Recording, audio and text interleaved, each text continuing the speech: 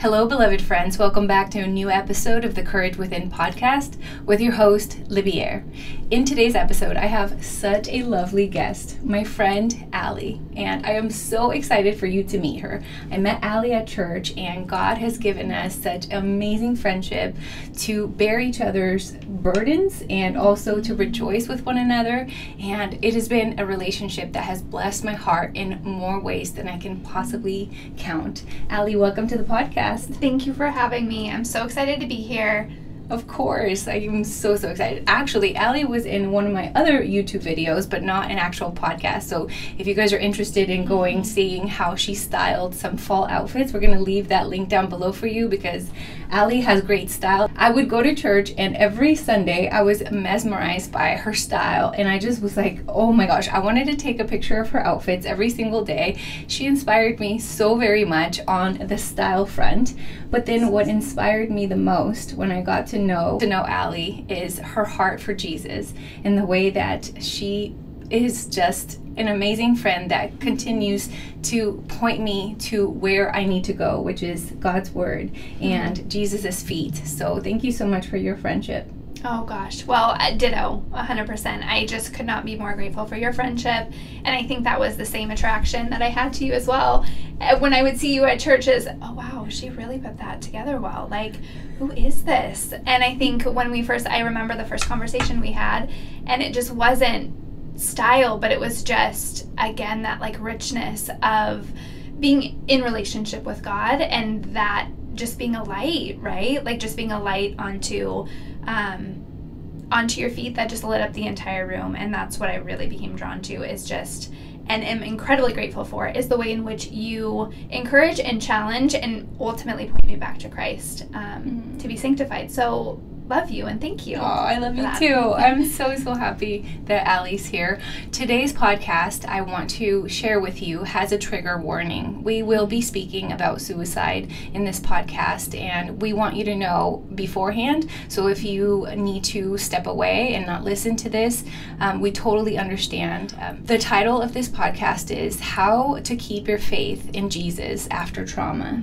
And Ally and I realized after speaking a few occasions that we had very similar stories in our families. We had endured some very similar traumas surrounding suicide.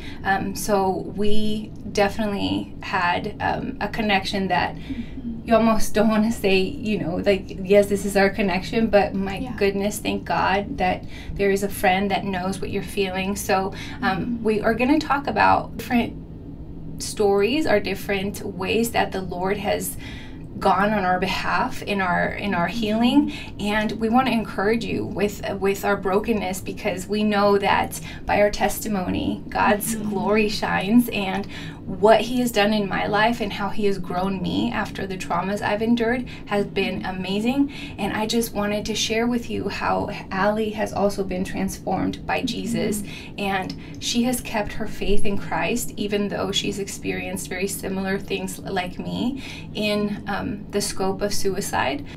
But if you want to listen and need to have some encouragement in that area, we would love for you to stay and hear what God has to say through us. We have been in so much prayer about this episode, and in fact we filmed it already one time and it didn't work out. We had a practice run. We had a faux pas with the audio and it got deleted, but both of us were like, we're doing it again. Yes, we're not giving up. That's right. Both of us have lost our dads. I lost my dad in 2020 to bone cancer, and that's another way that we kind of connected as well, that we lost our dads. Do you want to share? Yep, I lost my dad in 2018, and to give a little bit of context as well, I did not grow up in a believing family.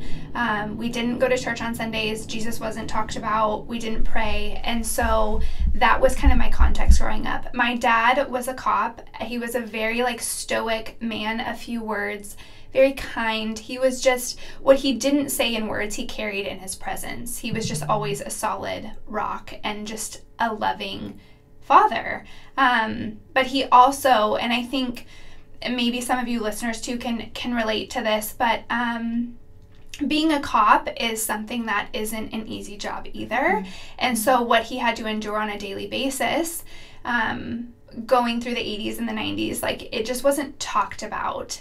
And so he was a man of not really displaying his emotions at all, right? And so he didn't talk about feelings. I never saw him cry. I never saw him break down. And so that's just kind of how he was. But I was also a very observant child and knew that under the surface there were cracks in his foundation. He was an anxious person, and I think, again, when you're in that field and you're in, you know, what you experience on every shift that you go to, and then you come home, it's hard to separate those things. And I think that he really struggled with anxiety. So when I was a junior in high school, I accepted Christ. And that was a new thing, and it became a new transition for our family. From there, I think, Lib, like, you can relate to growing up in a family that doesn't know Jesus maybe the way you think they know Jesus. The one thing you really want to give them in becoming a believer is for them to also become believers, because there's a freedom and hope, right, that is found in Jesus. And so I think very early on, I would have very wonderful but intense conversations with my dad, because I saw that anxiety, I saw that playing out, and I knew that he could have this wonderful, amazing gift. And so after having a very intense and loving and imperfect conversation on my half as well, he responded with, Allison, you know, I'm 50-something years old, and you can't change me, you know. And I remember the Spirit at that point just saying, trust me with this, I've got this, and you've done the work that you've needed to do, and I'm going to take it, you know, from here. And so I just had that peace, right? Like,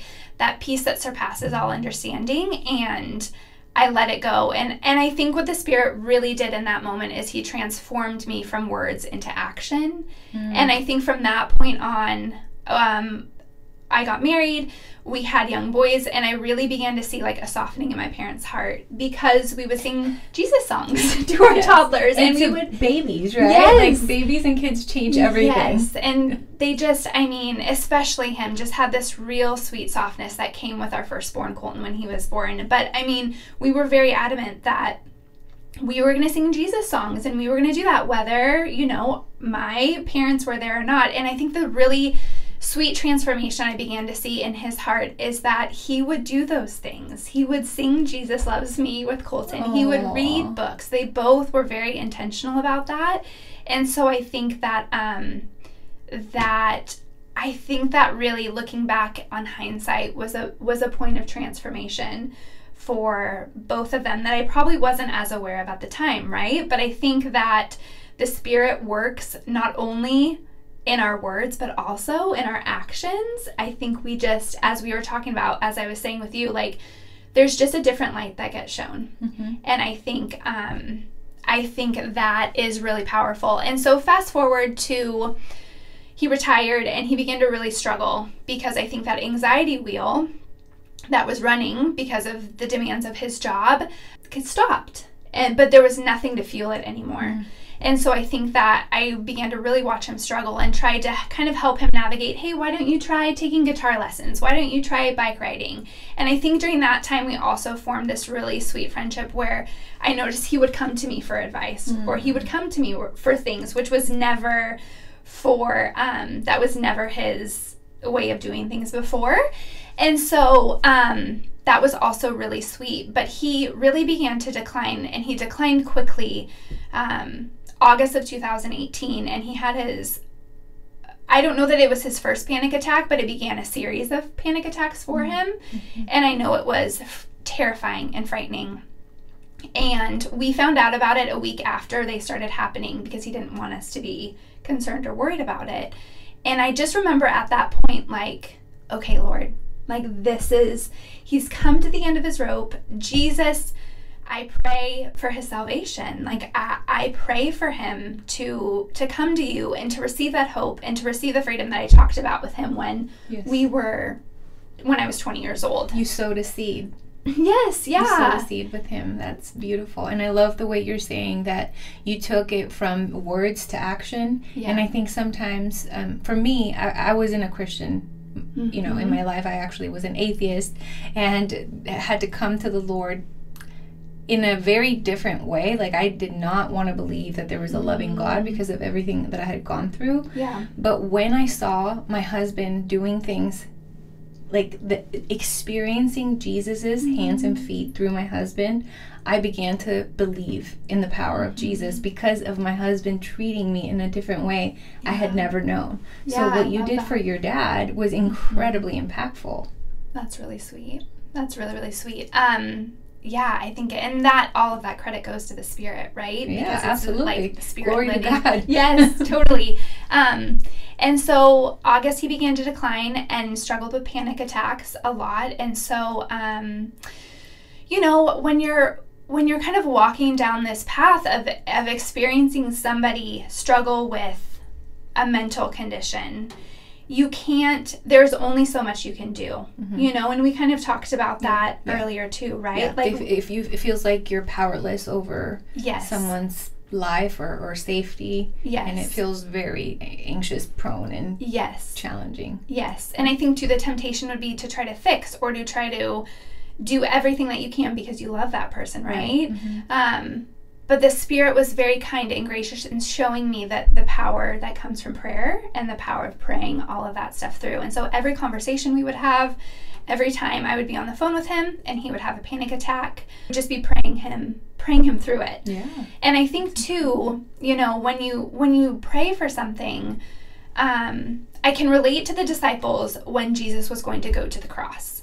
And it really challenged the disciples' preconceived notion that Jesus was not going to be this national hero that conquers, right? And takes over Rome and just becomes this huge conqueror. What Jesus was going to do instead is submit himself to death. And I think I can relate to that in the sense of praying for my dad in this way, and that I had these preconceived notions of like, Lord, I know what he needs. Right. I know exactly how you need to do it, and let's do it. And you have power. And you have the power to do it, so here we go, you know. And unfortunately, we lost him on November 12th of 2018 to suicide, and I would never wish that on anybody. I mean, there are lots of traumatic, awful things that we navigate in this life, and that has to be one of them, you know, because you feel very out of control. You feel like I could have done something different, or I could have done something more, but ultimately it comes down to that individual, right? And it comes down to what their capacity is and what they are able to handle and what they're not able to handle. And so, yeah, that was it was just, I mean, still 5 years later, there's not words that I can put to it, you know? There are no words. I mean, losing your dad, because I lost my dad in 2020 of brain cancer, and I almost had grief backwards because I knew he was going to die for a year, you know? So for me, I was waiting and waiting and waiting for him to die. He died, and it was one of the most painful seasons of my life. I still am in excruciating pain, but not as hard as it was in the beginning. But losing a parent is just, it is so painful in and of itself. So I cannot even imagine to lose someone to suicide, and it's an abrupt and such a fast, I mean, it's a shock. I'm sure you were in shock. I'm sure it's grief upon grief upon grief. And wow, I am so sorry that you had to go through that. It like you're saying, you don't wish that on anybody. And unless you've been on the other side, there are no words to describe the feelings that you have when you lose someone to suicide. I am so sorry. Thank you, friend. That you lost your dad.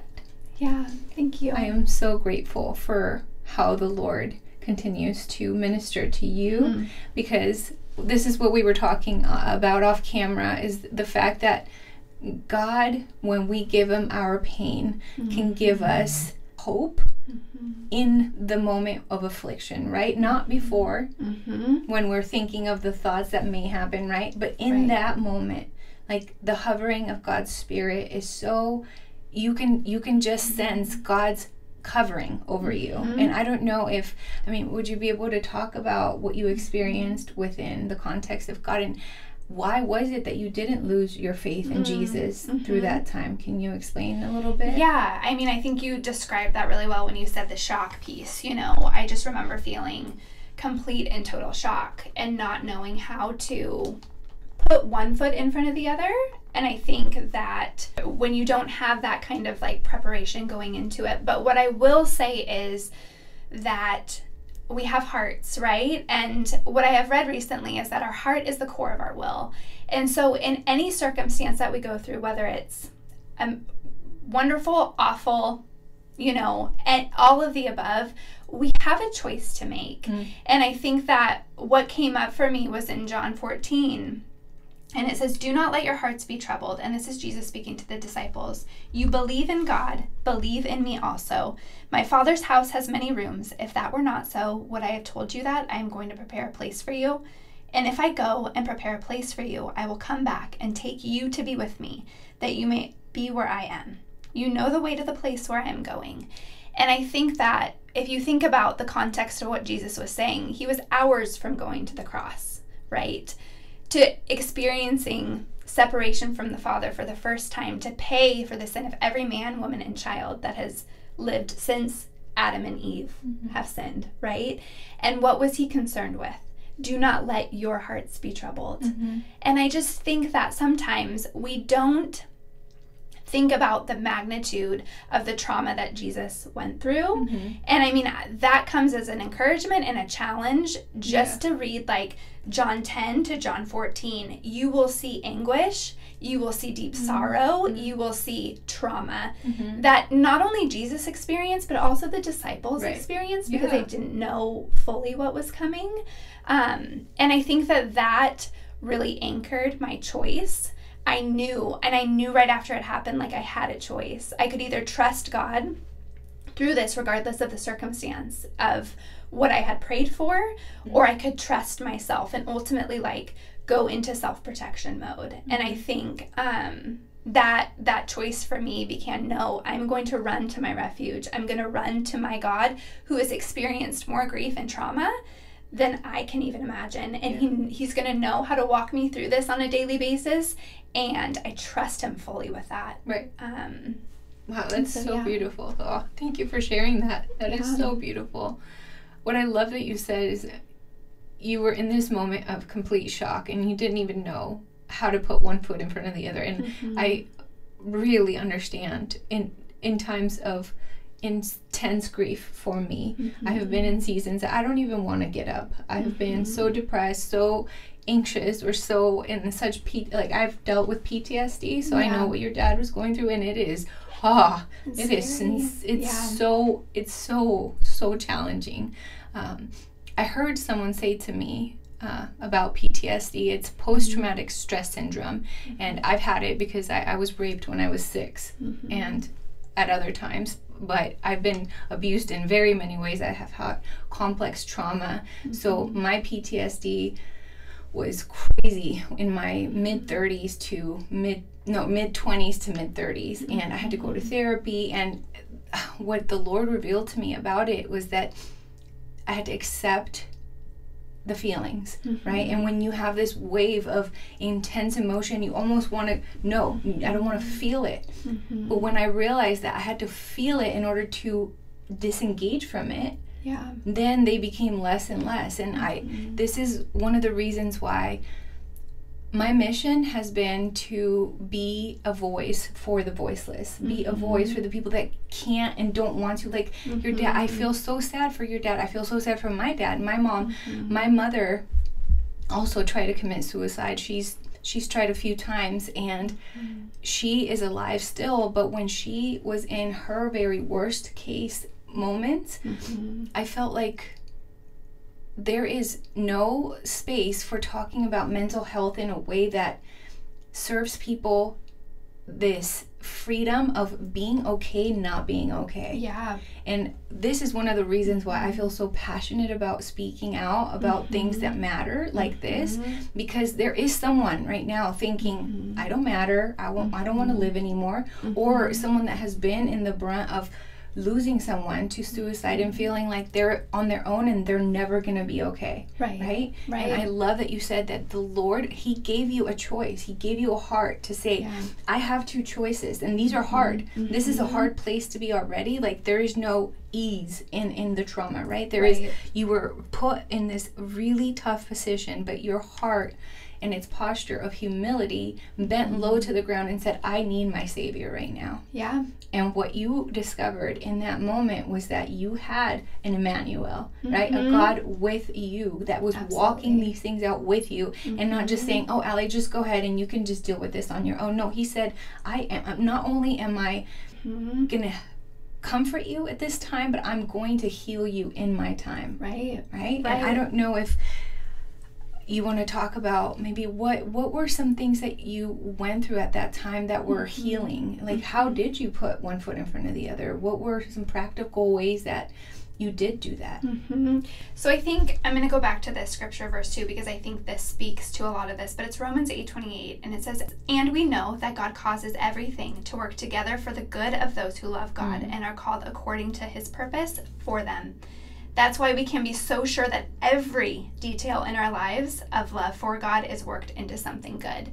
And so I think practically putting one foot in the, if I'm being very honest, I don't really remember a lot from the point at which he passed from November until March. But I think something that you said that was very good is that I let myself feel what I needed to feel, whether it was numbness, whether it was deep, like sorrowful pain, whether it was remembering like wonderful memories, I felt it.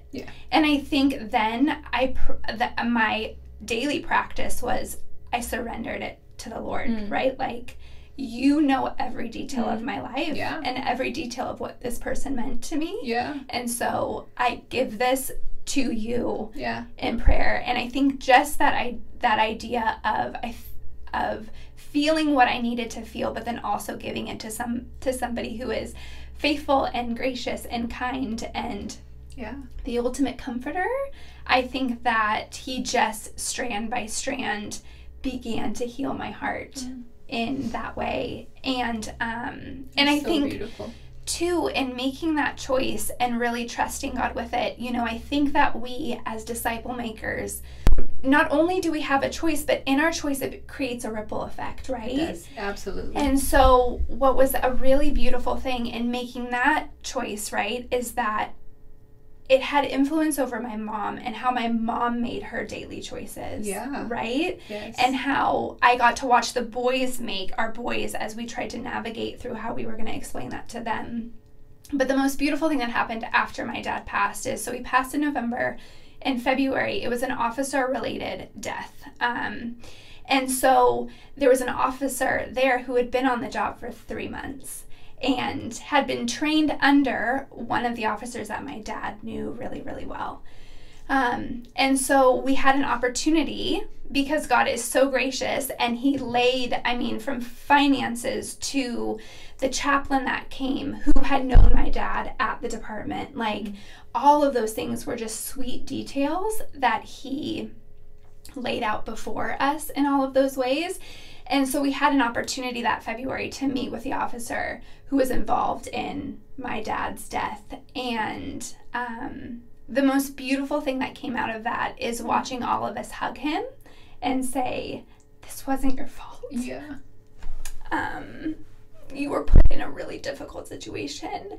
And our hope in this is that you seek the counseling that you need to seek, you know, but that you are considered family to us.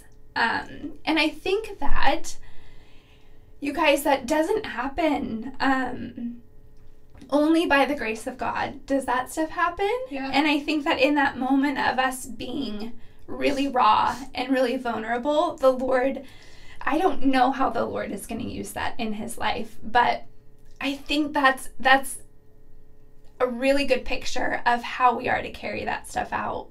Absolutely. Is to bless others in the midst of hard stuff, And so, that has been ministered to him. Like, you were talking about how Jesus was going to be crucified, and what he was concerned about was us. Yeah. Right? And you, at that moment of your grief, you allowed the Spirit of God to do that.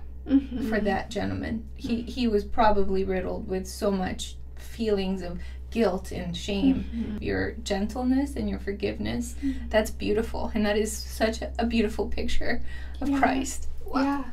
Yeah. And I mean, he just, that is so beautiful. He shared that he went home and he just didn't know what to do. So him and his wife, who were newlyweds, he cried the entire night and hadn't been able to sleep well since that happened. And so it was just a really sweet opportunity for us to share love with him in a way that, from a place of really deep pain, Yeah. And I think that is just so contrary to our flesh and contrary to our natural ability, right, as we talked about earlier, is to protect, and in that protection we isolate or we remove ourselves from people because we don't want to experience those hard, painful things again.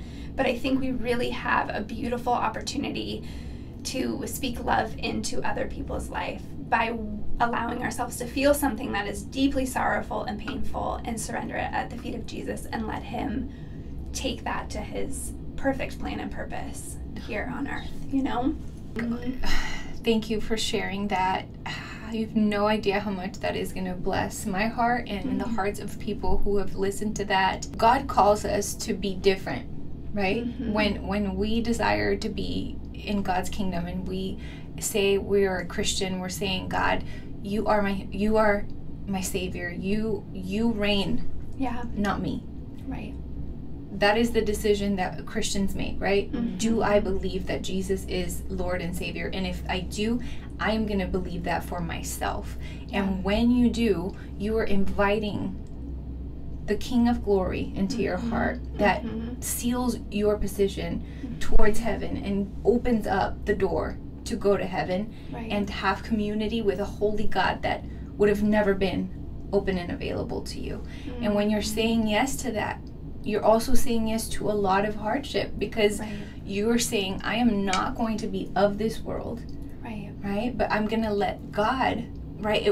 And I think that one of the most beautiful things on earth is experiencing the sanctification of Jesus in our hearts. And it is not easy. It is not easy. It is so hard to allow certain things that it doesn't feel fair. It doesn't seem like you almost want to be like, no, well, if he's a loving God, then he should have done this or that. But what I keep hearing you say, Ally, and I'm so grateful for what you're bringing onto this podcast, that the word surrender keeps coming out of your mouth. And we aren't initially, like, we don't like to surrender. I know for me, like, that's like, oh, totally, that is the total opposite of what I want to do in my heart. What you did for that gentleman was the total opposite of what your flesh probably wanted to do. But it is there that grace is met and you became an experience of Jesus to that officer. That's really sweet. That is amazing. And it's just like with the verse that you read, that God works all things, every detail of our lives. And to be quite honest, my story, with my mom tried to commit suicide, and for the longest time I never wanted to talk about it because I was so ashamed. I was ashamed not about her, I was ashamed that was my past. I was ashamed that was the story of our family. And I went to a life coach and I told her, I said, I have such messed up past. My mom is struggling so much mentally right now, and in the past she has, and I just feel like it's just never gonna be a victorious story. It's always gonna be this victim thing, And she looked at me and she said, no, the story doesn't have to end that way. And she wasn't a Christian, but what she gave me was the freedom to think of a different way. She gave me a different perspective for my pain and for the trauma in my past. And that is that's more biblical than just the language. Like, God gives us, he gives us vision for the future, and he gives us hope that no matter what we're going through currently, or we have gone through, he's going to take that and make it good. There is a beautiful scripture in Isaiah 53 verses 3 through 6. It says, he was despised and rejected by mankind. He meaning Jesus. I'm going to read that one more time, just so you're tracking. He, it means Jesus, okay? Isaiah 53, 3, 4. He was despised and rejected by mankind, a man of suffering and familiar with pain. Like one from whom people hide their faces, he was despised, and we held him in low esteem. Surely he took up our pain and bore our suffering, and yet we considered him punished by God, stricken by him, and afflicted. My favorite part of this is this end. But he was pierced for our transgressions, he was crushed for our iniquities. Upon him was the chastisement that brought us peace, and with his wounds we are healed.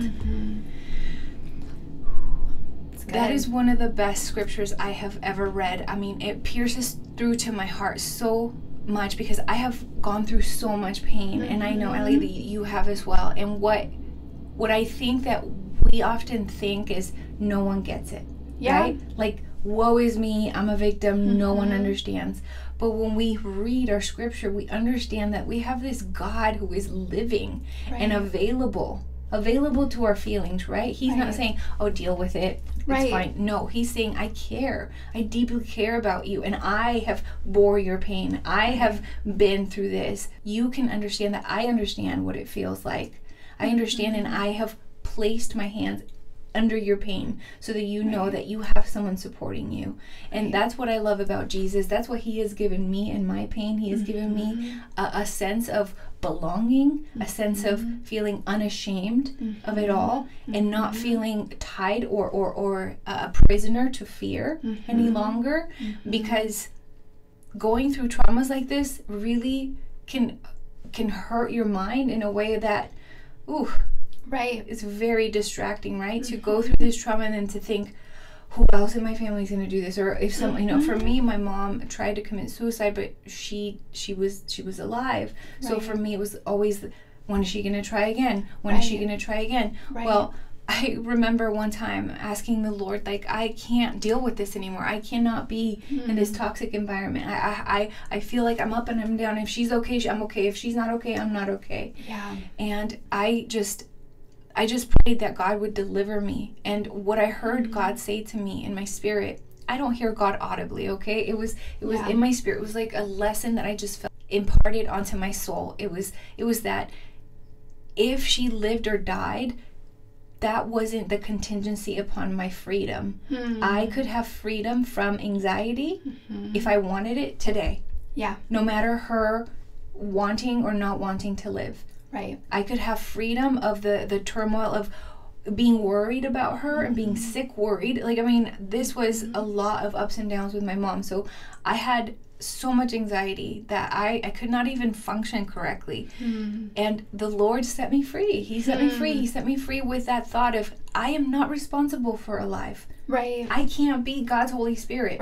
And like you said, the most important aspect of this is prayer. We can pray for our loved ones, and we don't have to be tied to a feeling of fear or condemnation or shame upon our trauma. We can look to the Bible and ask God, like, what do you see about this situation? And do you care about this? Yes, of course, right? Like, when you go to the Bible, you understand that you have a caring, loving God, even if what has happened to you isn't loving, right? That doesn't mean that your God isn't loving. That doesn't mean that your God isn't faithful.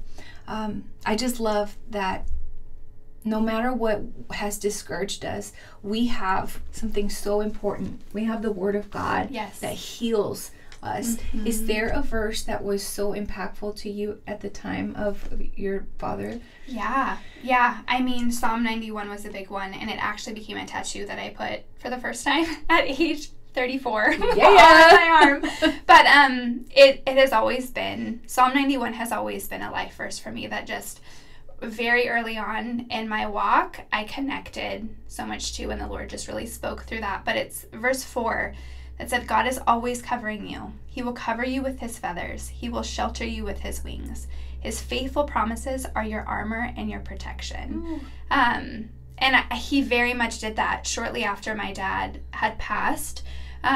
We had dear family and friends come together and pray scripture all throughout the home on the first night that we slept back at my parents' house. And I just had a dream, and the Lord revealed like the last moments, not from an earthly perspective, but from the heavenly perspective, the last moments of my dad here on earth, and where he ultimately resides now. And he didn't have to do that. That's not something that I think that the Lord needed to do, but he met me exactly where I was at. Yeah. And I think I was in the refuge of his wing. I'd chosen for him to be my protection, and he graciously met me in that place and knew what my heart would be wrestling with, and just graciously loved me and tenderly loved me in that moment. And I think really too, just to challenge and encourage everybody, I think what I loved what you said is that, there's that temptation for our circumstances to question what God's character really is, that the circumstance can tempt us to change that God is good, that he is faithful, that he is loving, that he is kind. And I think my challenge and encouragement would be that don't let the trial or the circumstance become the false teacher. Know that no matter what we go through, good, bad, ugly, or indifferent, that God is there, and the nature of who God is in his word, and that he relates to us. I mean, the God of the universe at the beginning of time lowered himself, was born in a manger, right. To take on the humanity of everything that we experience. We have a relatable God. We have a God who loves us in every detail. And so it's all within his word. And so that would be my challenge and encouragement for everybody is we have a choice when we're faced with really, really difficult things, and the conviction and the choice is to choose God every time, to rely on him through everything, and to bring our feelings to him, to bring our lack of words, just to continue as, we have said throughout this, to surrender. One time I didn't even know what to pray. I was like, Jesus, can you just pray for me? I literally have no way of praying for myself right now. You pray for me. What I love that you're saying is that no matter what we're going through, we have this conviction of trusting God's character because he says so. And the Bible says that God is pleased with those that have faith. Faith is the assurance of things not seen, right? We can't see God, but when we have faith in him, everything changes. I know for me it has. I have changed. I have transformed.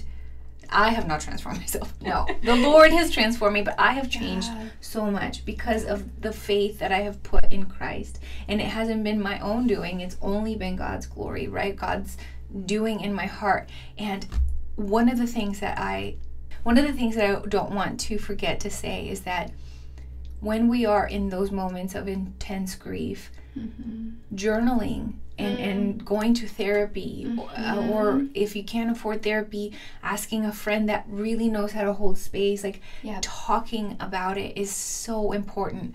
But if you can't talk about it, writing it down and talking about it with yourself. For me, it's been incredibly healing to write. That's why I started my blog. I started my blog because I needed to write things out.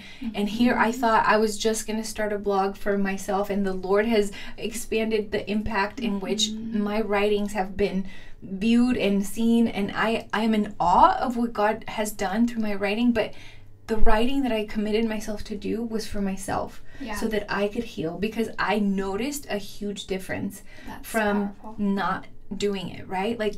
Because we need to know that we matter. Our feelings matter. Absolutely. Right? We want that best friend that's going to get us all. There's no person that is going to be 100% there for us except for Jesus and ourselves. Like, we have to create that space for our pain. And not everybody can handle or understand. Or many people really, I mean, if you talk about something hard, they might not know how to hold space for a hard conversation or a very deep feelings. But on a page, you can trust that your feelings will be with God, and He cares so deeply about them. So much. Right? Like, I would write things down like, God, today is a really awful day, and I don't even want to get up. Yep. And I have, I've dealt with anxiety and PTSD and suicidal ideation, even though because of how my mom tried to commit suicide, I would never do that, because the other side of that, it is a pain and a suffering like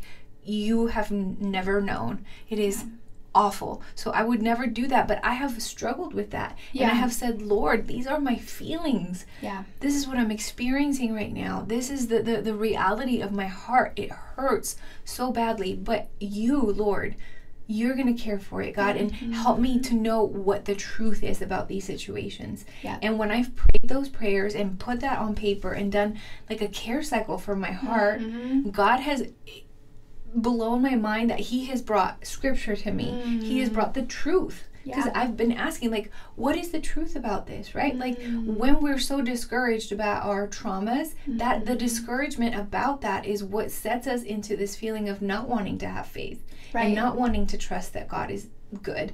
But when we actively seek Him, because God wants to be sought, right? Yeah. He says, seek me with all your heart, knock, and the door will be opened. So seek the Lord with your pain and know that you are not a waste of time for Him. Right? You are not a burden to Him. He wants to know deeply what you're experiencing and what you have experienced. There is time for all of it, and there's time for healing that goes beyond all that we can possibly imagine. I know for me, the healing that I've done in the midst of the traumatic events has been a catapult to opening up other things that would have never healed had I not gone through that horrible thing. I don't know if you can relate to that. And what I loved what you said too is that, and something that's very normal, and I think they're normal in response to trauma, right? But specifically for suicide too, that suicide ideation that happens after, it's a very normal response because you have somebody who you've grown up admiring and loving. And so when they're making this act, it's almost like that they're that hero to you. So if they're doing that, then there's very much like a physiological response in your body that says, well, then maybe somehow like I mirror that, And I think that also being in community, what you said about writing that down, taking that to the Lord, having daily practices, no matter, again, what trauma you've walked through, that you're surrendering it to Him, and also asking the Spirit to discern, like, I need to talk about this, so where do I go? And I think a huge thing for us was counseling, and we did biblical counseling, and so that's a little bit different in the sense of you share kind of the feelings and stuff that are going on, and then through your counselor you're pointed back to the Word of, okay, what does the Lord say about this? And you just walk through very practical questions. And so that is also a really wonderful resource and tool, is making sure that you are talking about it, because you're exactly right. And especially with suicide, there's still even though we've become a little bit more aware and soft to the idea of mental struggles and mental illness, there's still a stigma attached to it, and something that I had to navigate was, this thing happened to me and I have no control over how that gets perceived by others. Yeah. And I think that there is an action step that we can take, and that's openly choosing to talk about it, choosing to discern and look for either our pastors or asking the Spirit too to show us who are, like what you said, like who are friends that will point me back to God's Word. I think all of making sure that you stay in community and continue to stay open and vulnerable is really the biggest thing and what's helped me. So, Yeah, we're going through one of the biggest epidemics of loneliness in this time. And I know for me, I have felt lonely my entire life. Like, I'm a loner by nature because I was hurt so badly that my trust issues had issues. Yeah. and issues. So I had never wanted to be around people and didn't want to share myself with anyone. When the Lord met me, and it was interesting what you said about my mother. There was this thing of like putting her on a pedestal and idolizing her, and when that happened, it was almost like my hero fell. Right? Very hard. Yeah. And I was so angry, and I was grappling with grief that was so intense. There was so much that I had to uncover and learn about. My mom is just a person. Yeah. And I had to ask God to help me see her the way he saw her. Oh, yeah. Right? And my prayer was like, please give me eyes for her the way you see her, not the way I see her. And he began to uncover that I had this like enmeshed and toxic relationship with her that had no business being there anymore, because I was a Christian, which meant I was in allegiance with him. Yeah. I was it was this vertical relationship that had nothing to do with my horizontal relationships. And if I had still had a horizontal relationship, like, the Lord was going to cut it. And it was going to be very painful. Out of love, yes. But out of love, so that I could be whole in him. First. Love that.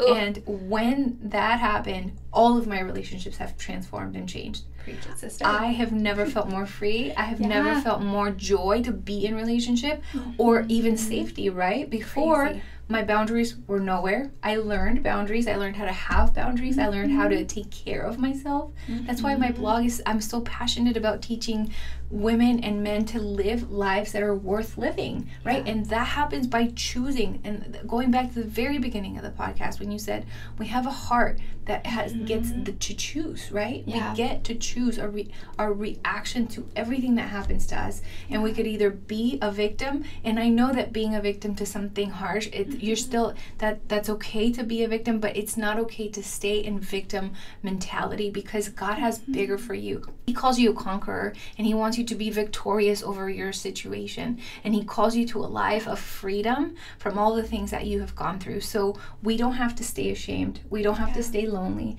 We can talk about it. My favorite thing that I've learned in this podcast with you is surrender our care to him. And I am so grateful that you came on here, because you've opened my eyes in a way that I needed to be open today. And it's brought a lot of healing to my own story. So thank you, Ally, thank you for having me. All of the wisdom that you've shared, and that I'm sure is not easy to talk about. But thank you so much for your courage. Yes. You're courageous. Thank you. I'm happy to be here. Loved being able to share this. I have a tradition of praying for my tribe at the end of every podcast. Would you mind praying for our friends? I would love that. Lord, I thank you so much for this time. I thank you so much for this opportunity to share. Lord, I just pray over all of the listeners out there. Lord, I pray for each and everyone's heart. Lord, I don't know the trauma. I don't know the struggles. And I don't know the trauma that may not be there, right? But Lord, I pray over each and every listener's heart, Father, that they would be filled with your Spirit. God, that they would know you a little bit more through listening through this podcast. Father, I pray that they know that they are strong and courageous in you. God, and I pray for those who don't know you and may have just fallen upon this podcast as well. Lord, I pray that that you've used what we have shared as an opportunity to draw them closer to you. God, I thank you so much for this time. I thank you so much for Lib's heart and her passion that goes out to want to preach your good news of love and transformation and sanctification. Lord, may we continue to honor you in everything that we do, imperfectly, right? Lord, we thank you for the gift of salvation. We thank you for the cross, Jesus, that you so humbly walked to give us this gift of being in intimate relationship and fellowship with you. And we pray this in Jesus' name. Amen. Amen. Thank you. Yay. All right, friends, thank you so much for listening to this podcast. Share it with a friend who might need some encouragement today, and leave us a comment down below. Let us know what the Lord spoke over your heart. We would be so honored to hear from you and how this podcast has impacted your life today. We'll see you in the next week. Bye. Bye.